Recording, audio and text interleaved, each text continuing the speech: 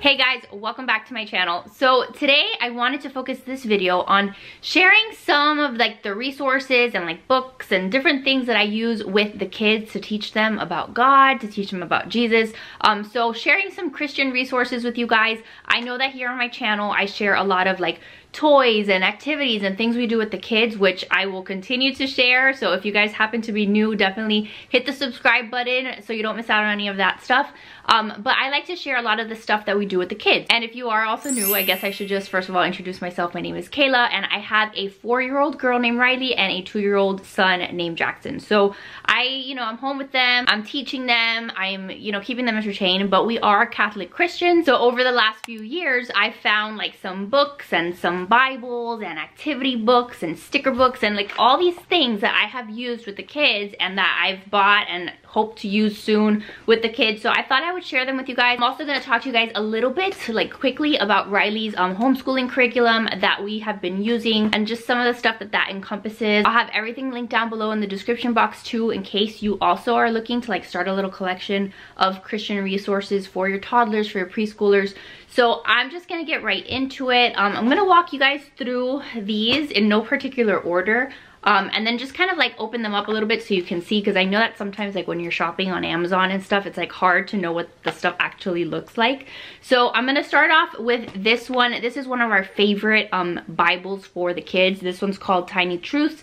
We do also have the Jesus Storybook Bible. I'm sure you've maybe heard of that one before. That one's also a really cute like picture book for kids, like of the Bible stories. But we like how this one is illustrated. I just think it's like very different and very fun, and then just like walks through the different stories in the Bible. So this is one of those things that when Joe is putting Riley down to bed, again my 4-year-old, when he's putting her down to bed, he'll read one of these stories. And we've been doing this probably since Riley was like 2.5, 3 years old. So she always gets some kind of Bible story included in like her nighttime put down. So there's that one. The other one that I really like is this one. This one's called God Gave Us a Bible. This is like a brand of books. Like they have plenty other God Gave Us books. I'm sure you've also like seen these before, but they have like God Gave Us Easter, God Gave Us Christmas, but they have an actual God Gave Us the Bible. And I think if I'm not mistaken on Amazon, like the cover looks a little different because I think it's like an updated version. But this one has like really cute stories from the Bible. And then what's cute also is that like all of the characters, like you've got obviously like the Bible stories, then you have like little call outs from the bears, like the bears that are on the front cover. So you see like the little bear will ask questions about the story. Like here it says like, why did God say that, mama? And then the mom is responding like he wanted everyone to know how proud he was of his son. So there's like little further explanatory things here also that's like good to have conversations with your little ones about the stories that you're reading. So I've always been a fan, like anytime that you can grab one of the God Gave Us books, we love those. I feel like it goes without saying, but I might as well just say it here. Like obviously you don't need to have a million different resources and books and stuff to teach your kids about Christ, to teach them about your faith. I didn't grow up with a bunch of different things. Like I think I had like one prayer book that was really cute. It was like a Precious Moments prayer book. But I do think that it's important if you are going to be like living a life of faith, if you are going to be, trying to raise your kids in that way, I think it's important just to be having the conversations and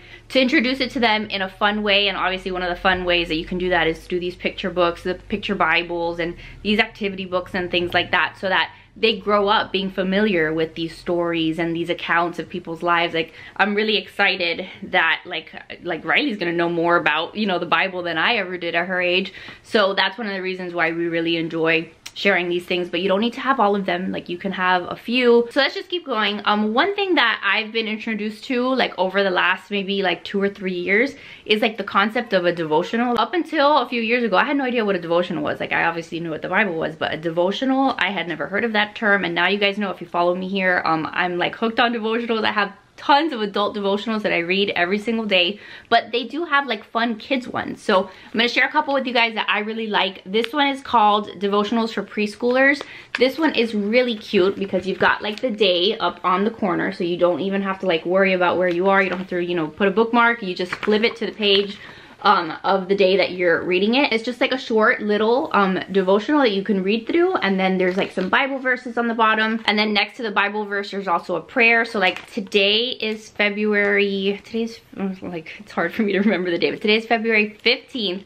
So I'll flip over to this page, and this one is all about helping. So like different concepts that, you know, preschoolers can understand. So this one is saying, you know, like, look at all of the helpers. What are some ways that you like to help others? When you love Jesus, God helps you to be good at doing things for others. He helps some people to be good at giving. Some people are good at being helpers. Some people are good at teaching or being leaders. Some are good at making people happy. God wants you to use the abilities he gives you to help others. And then the Bible verse is from Romans chapter 12 verse 6. God has given each of us the ability to do certain things well. And then the prayer is, help me to do what I can for others, my parents, my sisters, and my brothers. So a concept all about helping. So you can like read this like first thing in the morning, or like maybe over breakfast. This one I usually keep on the kitchen, the little table that we have in the kitchen, or within arm's reach of the kitchen. And that's something that I like to do. I'm not super consistent. There are some days that go by that I don't, but when I have it there readily accessible, that's something that I like to do, like when the kids are having breakfast or lunch. We can read about this topic, right? And if today's all about helping, then throughout the day I can kind of go reminding Riley like, oh, what did we read earlier? And talk about, you know, how God wants us to help others and using our abilities, all of that kind of thing. So this one is a great one. I highly recommend this one. And then the other one that I really like, and some people love this one, other people think that it's a little bit like some of the concepts may be a little bit hard to grasp, but this one is called Indescribable 100 Devotions About God and Science. I like this one because my kid is obsessed with science. Like anything that she can learn from Blippi and like about sink or float and consistency and density, like she's obsessed with that kind of stuff, like way more interested in science than I am. So I thought that this one she would really like, and turns out that that has obviously been the case. So what's nice is that it has like different devotionals. It's not by day, but it's, you know, different topics. Like for example, this one is all about like how deep is too deep, and then there's a cute little picture. And then it's got a verse from the Bible, so an actual Bible verse that you can read. And then it's talking all about like the oceans and how they're beautiful and amazing and mysterious places. God, of course, knows all about them. And then it gives you like facts about the deep ocean. So you're relating, you know, stuff from the Bible and how God made these wonderful things. But then talking also about like science stuff and like fact stuff, and how like they both coexist. Like I think sometimes people like to make it seem like you have to pick God or science. So this devotional, at least in my experience, has been like showing my kids how like, you know, God is in control of all of that. And you can still appreciate science, but you know, like the bigger picture is that like God made all this stuff, you know? So you read the whole little, like a little blurb here, and then at the end there's a prayer. So this one says, Lord, you know everything about me, even every thought that I think. Help me to capture any bad thoughts that wander, and fill my mind with thoughts of you instead. So nice little prayer to wrap it up. And I just think it's really cute. This is another one that Riley will read with her dad when like they're going to bed, and she just likes all this kind of stuff. So if you have a kid who likes science, who likes facts, again, not every concept Riley's gonna grasp from this, but this is something that she'll have with her for a long time. And as she goes getting older, she'll be able to read through these and like really understand some of the stuff. I mean, honestly, I haven't read through this entire thing, and I bet that if I read some of it, I'd be like, what the heck is this? But anything from like stars to like parts of the body, like, okay, this page is like falling out. These are all things that she really enjoys reading about. So this is another one that we have liked. So the next book that I wanted to share with you guys is this one. This book is great if you have a little one who's not quite yet at the age of like devotionals and all of that, like a little one, like my 2-year-old. Like this book I bought for Jackson.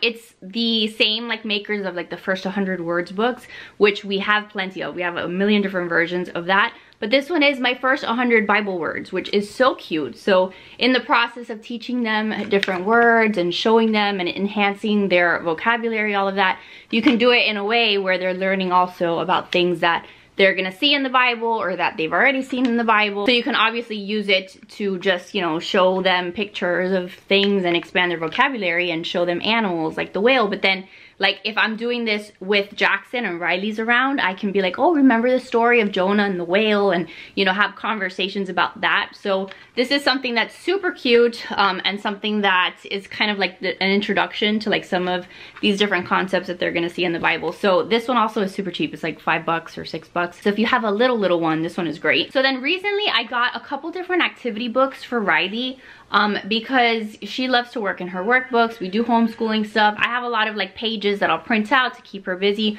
So since I'm doing all of that with her anyway, I figured I'd get some of these like little activity workbooks. You can find these in a bunch of places, but I got ours on Amazon. And you know, this is just something that's like about printing. She hasn't used this one yet, but this one is working on the letters, but then it also has you know, things about the Bible. So this one is about Moses, I believe. Yeah, baby basket, and okay, maybe Moses, like they don't have them in order. There's like Daniel, and then there's Genesis over here, but regardless, like they're focusing on things from the Bible. So they're going to be tracing the letters, but then here, like this little thing where they have to trace and color, it says trace and color the fish that Jesus blessed to feed 5,000 people. So they're working on skills, but in a way that relates it to the Bible, which I think is great. This one is super thin though, so if you have like expectations of it being like a super thick workbook, that's not it. This one just works through all the letters. So there's like one letter per page. This one is a little bit bigger, the Beginner's Bible Activity Book. This one Riley started using a little bit, but this one also just works on a bunch of different concepts. It's not just letters. So there's tracing, there's mazes, there is working on numbers, it looks like over here. Things like, you know, circle the smallest, circle the biggest. This one is cute. It's working on patterns. So you've got the numbers, and then you have to put, you know, which one falls over here. But then at the top it says, like God said, I look at the inside of a person. I look at the heart. Color the hearts and the ones that come next in the pattern. Use a code to color the hearts. 1 is pink, 2 is red, 3 is purple. So just everything, you know, all the activities that they're doing, they're learning skills like they would in any kind of like preschool workbook, but they're doing it using examples from the Bible, which I think is, you know, like just one of the best things that you can do if you are Christian, if you're trying to raise your kids in the faith, like I said. I just think that it's so great that there's a bunch of resources like this that you can literally go buy.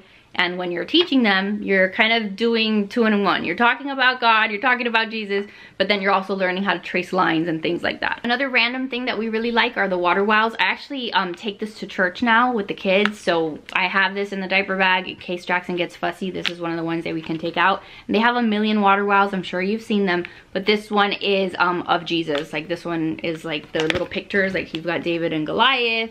And then you've got just like a bunch of different ones. You've got Jesus. I think this one, when you wash it, it's like, yeah, the basket of the fish and the bread. So I think it's really nice that Melissa and Doug had one that was, you know, biblical and all of that. And then the other thing that Riley's been really liking lately are like these little sticker books. So this one, My Bible Sticker Backpack, I also put it in my diaper bag when we're going to church. And this one is super cute because like some of the pages are like falling out because she's already pulled from some of them. In the back, there's different sticker pages, and I don't know how well you're gonna see it, but like on the top, it'll say like these stickers belong to page 26 and 27. So that's what these stickers are for. And then when you go to page 26 and 27, there's different activities that they can do. And then there's also places where they have to put the stickers. So like all like the little orange places, that's where they have to put the stickers from the sticker pages.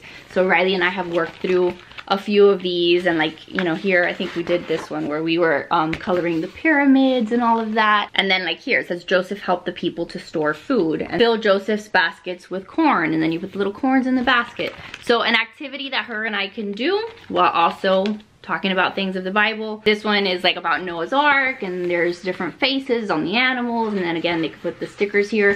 So this one is really colorful. It does take more, like you have to be sitting there with your kid. It's not like you can just let them do whatever they want, because you kind of have to like read this if they can't read themselves yet, and you have to kind of show them like where to put the stickers and all of that. So it's not just like a bunch of random stickers that they can just put on a page, but a great like teaching resource for sure. And then I have 2 other sticker books that we haven't started using yet, but I'll just show you what the inside of them looks like.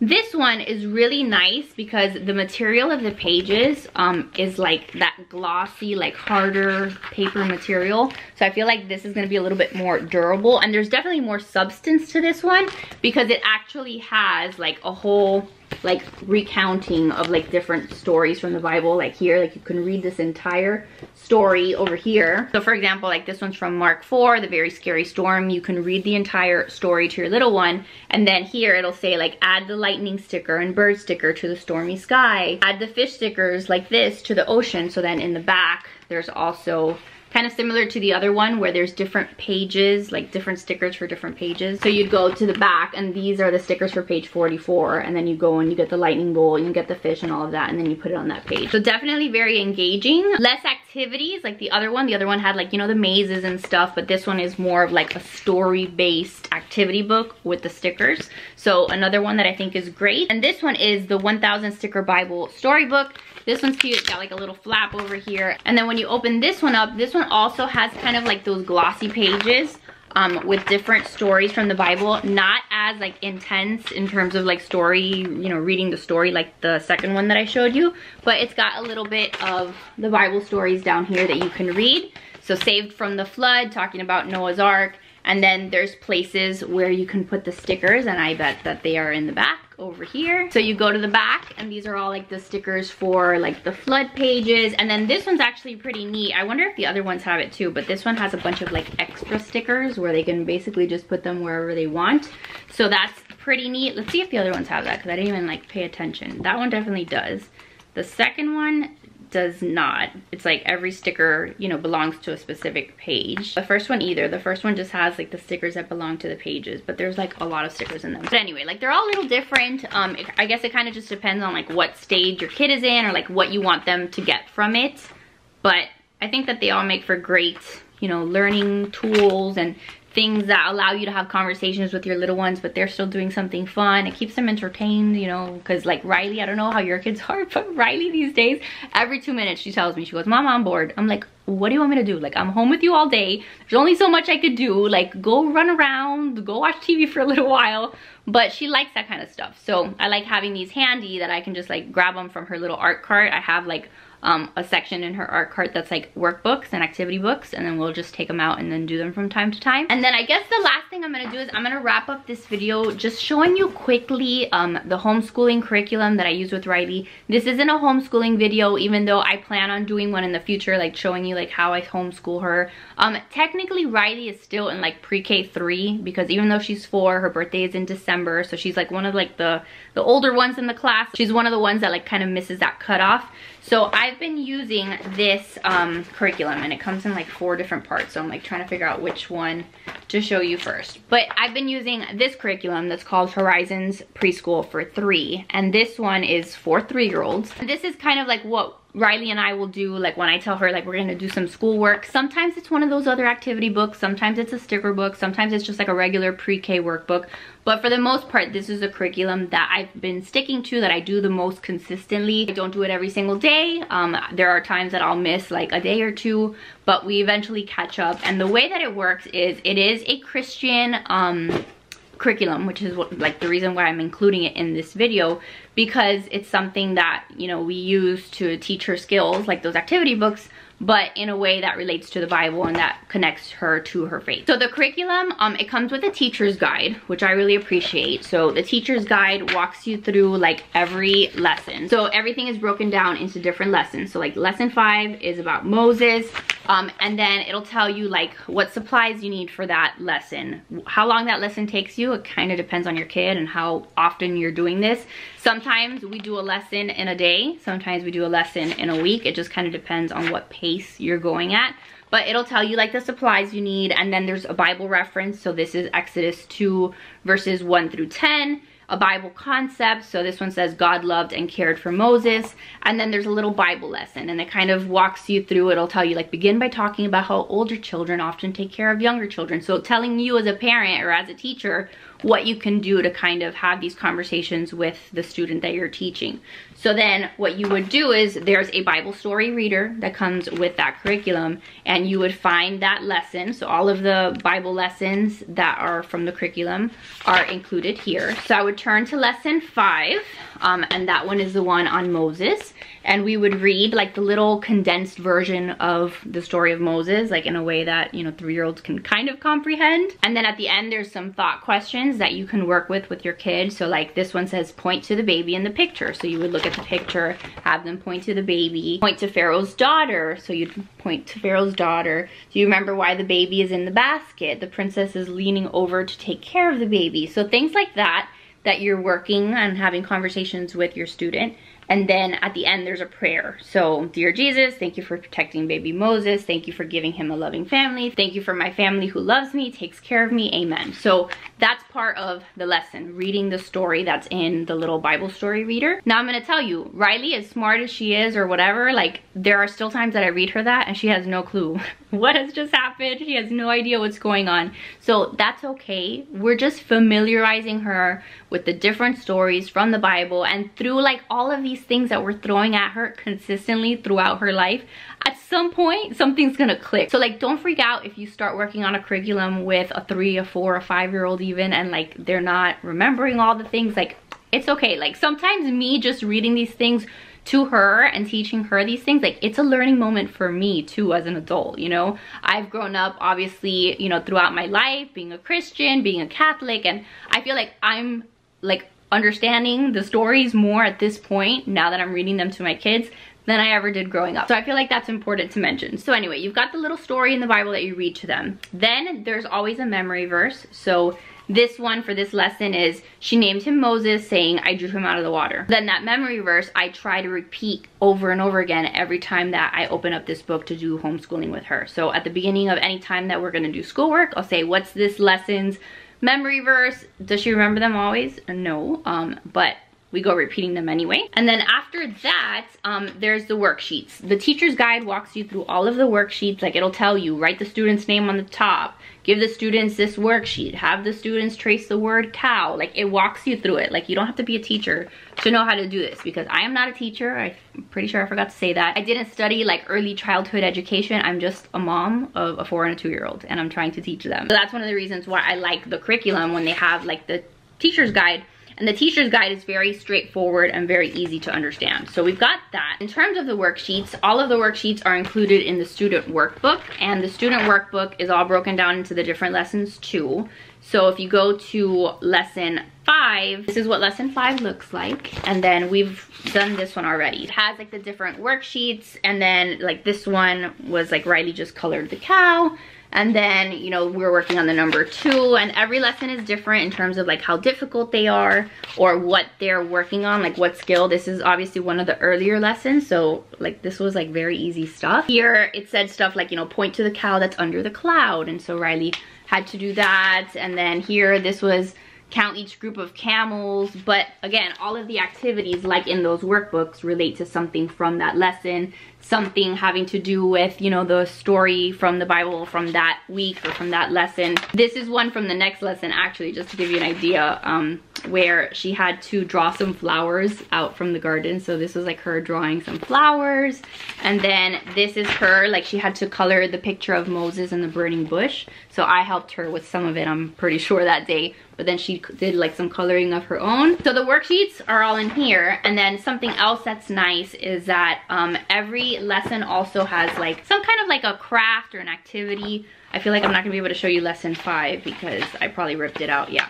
So what's nice is like anytime that there's like a craft or like an activity, they're included in the student workbook companion. So you don't have to worry about going and getting construction paper or like getting the stuff on your own, making the stuff, printing it out. It's all already here. So like this little book is made out of like a little thicker cardboard, and if there's something that they need to cut out, you just rip out this page and, you know, tear it out and glue it or whatever it is you have to do. So like this one is from lesson 16, and it says color the triangles and then cut out the pieces and glue them to a sheet of paper to make a triangle and rectangle sailboat as seen below. So again, all the things are there, you just have to cut them and then use this paper, you know, to assemble the boat. So different crafts like that. This one is like making a crown. So I'm sure that you have to like color it and then, you know, just like staple it or glue it together. This one, they have to assemble a house. So all of that stuff is included in this part of the curriculum. And then after you've done all of the worksheets for that lesson, then there's also other things that the teacher like guide will walk you through in terms of other things that you can focus on for that lesson. So like there's a little section here called social studies, and it'll tell you what to do for that section. So it says, find a family photo which includes the student, ask the students to identify the various people in the photo. So that's something you can do for social studies. It's another activity you can do during that lesson. Then it moves on to things like language arts. I don't know how well you guys are gonna be able to see it, if it'll focus, but there's like something that you can do for language arts. There's something that you can do for music. Under music, this is like a song that you can teach them. It says, teach the students a song, Jesus Loves the Little Children, by Claire Herbert Woolston. So you can teach them the song, you can go on YouTube, find the song, play it. Like, these are all the things that you can do during this lesson, and like you don't have to like come up with things on your own, right? So you've got that, you've got phonics, have the students say the word cow, ask the students to say the word cow loudly, ask them to say the word cow softly, ask the students to say cow in a high voice and a low voice. It's got something here for math, so apparently we're working on the number 2, so have students find the number 2 around the house, including places like a clock or a phone and appliances. You're also teaching them about colors, so it says orange is a color to focus on for this lesson. Take a glass of water, put in a couple drops of yellow and red food coloring, mix them, tell the students that the color in the glass is orange, see if the students can identify some objects around the house that are orange. So all of that is here in the teacher's guide. So if you're somebody that isn't super creative, you're not gonna be going on Pinterest all the time and finding different activities, like these are great ideas that you can use to teach your little one. This one also has a section on physical education. So this one says, tell the students that they need to cross a river. Remember, we're talking about Moses. We're talking about Moses and the river and the baby and the basket, all of that. So tell the students that they need to cross a river. Set up rocks by the river using pillows or pieces of paper. Tell the students they need to walk on or jump from paper to paper in order to cross the river. So you're teaching them all these different things, but kind of bringing it back in some ways to the Bible. So I've really enjoyed this curriculum. It's the first curriculum that we have used for Riley. So I'm pretty sure Horizons has a preschool one that's like for 4 and 5-year-olds that we will purchase next once we are done with this one. We still have several lessons to go, but I feel like some of these concepts Riley has like already mastered, so some of the stuff is a little bit repetitive, so I'm curious to see like what the next one would have. But regardless, it's a great way for her to learn how to trace and work on the letters and work on the numbers. So we're gonna keep doing it and keep reading her the different Bible stories. So that's a bit of that. We'll dive further into it when I do like a full-on homeschooling video, because this isn't the only thing I do. I have other like manipulatives and stuff and activities that we use with her, but this is like the Christian stuff. This is the stuff that we use to teach our little ones around the house.